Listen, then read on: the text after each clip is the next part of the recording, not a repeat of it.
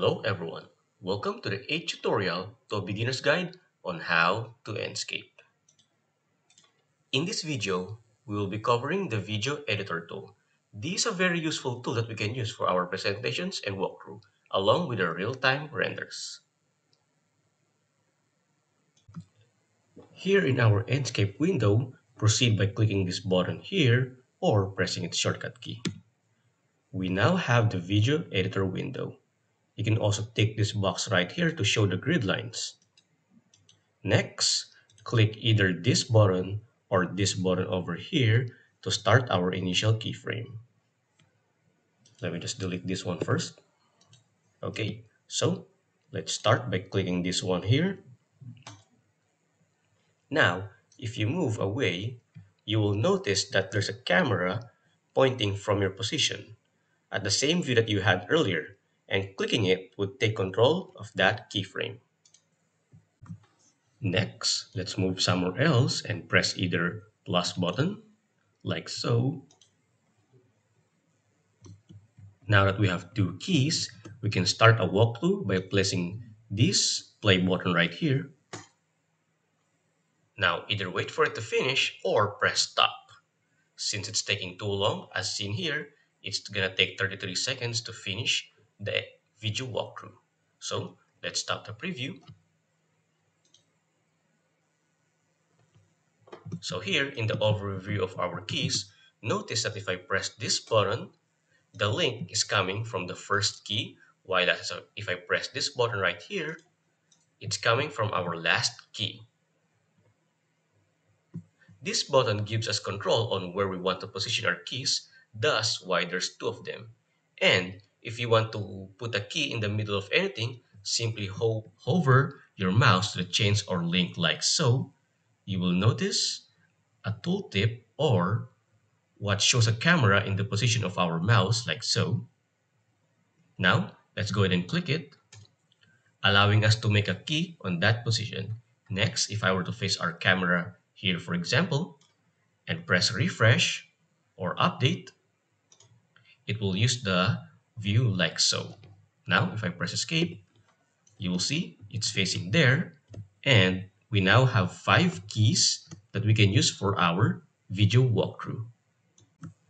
Now, let's go back to the general option here in the show grid lines. If you scroll down, you will see timeline total duration and some movement options.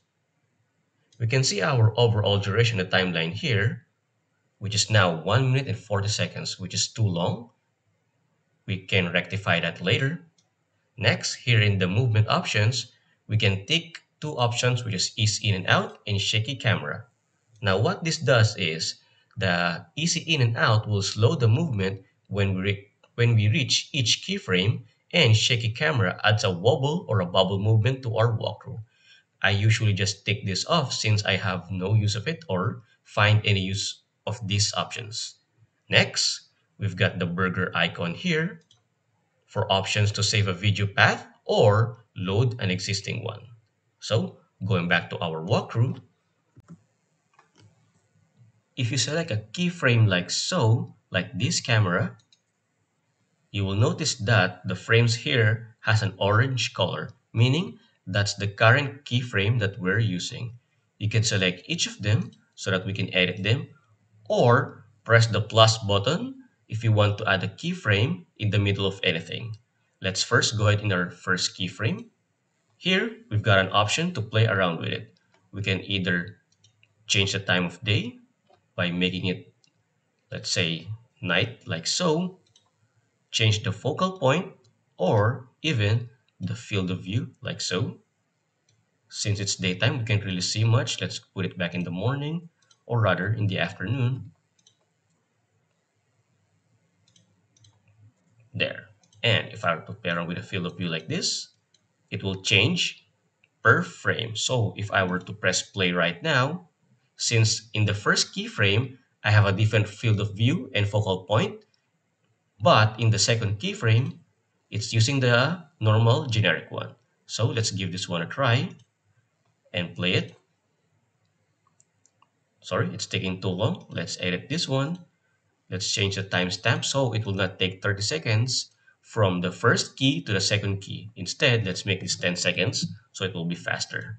There. Now, let's go ahead and start here and play.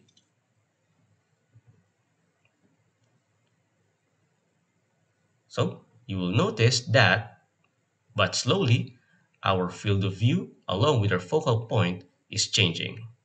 Right. Now, let's go ahead and stop this. So, let's do one example. Here, I will change the time of day into night. Then, here, I will change the timestamp into 20 seconds, for example, or something like this. We've got midnight here. Let's change this back to the afternoon. And back here, let's change the timestamp to something lesser and play around with the time of day again.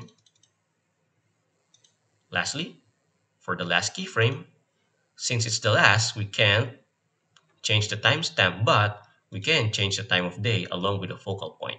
So let's play around with this and let's get the smallest field of view like so, just, to play around with it. With that done, let's go back to the start and press play. Now, notice how everything changes as we've played around with it. Too bad we don't have much of a moonlight so we can't really see anything going on, but you can imagine or get the gist of it like so. Now remember this part? We added a keyframe in the middle facing the other end, so it should go back properly like so. And there we go. I think it's about to finish. Okay, and that's it. So with the final one, let's go ahead and try and export this by pressing this button right here. Now, I usually have mine in full HD. You can use Ultra HD for a 4K resolution. That is up to you, or do a custom. But a 1080p one should be good enough. I have mine usually at maximum. Don't use lossless or anything below it. And my frames per second is usually 60 because most smart TVs don't allow 120. But still, that is up to you. Anyway, let's do a 120 and export it. Now I have it here in downloads and let's save. Now, this might take some time for me, so I will fast forward to the end of it. And with that done, we've got the 80 MB file over here. Let's give it a play. All right, here it is. At 120 FPS and full HD, we've got a very good video. So, for questions and suggestions, please do comment below. And if you find or enjoyed this tutorial, do support me by liking and subscribing. I will see you in the next video. Thank you very much, guys.